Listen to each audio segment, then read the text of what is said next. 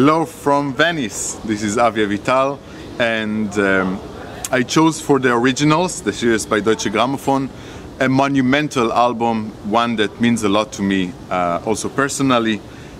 The Winterreise by Schubert, sang by, of course, Fischer-Dieskau. I remember the album, a big vinyl, already from my childhood as one of the very first classical albums probably that I had at home, at my parents' home.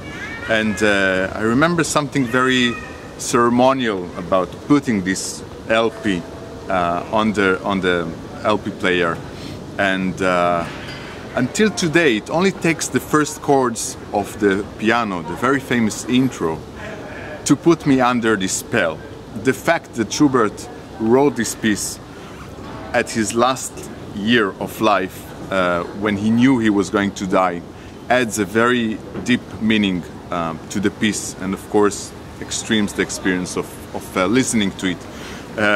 In the last years, of course, I was listening to it again and again through my laptop and my iPod and my phone.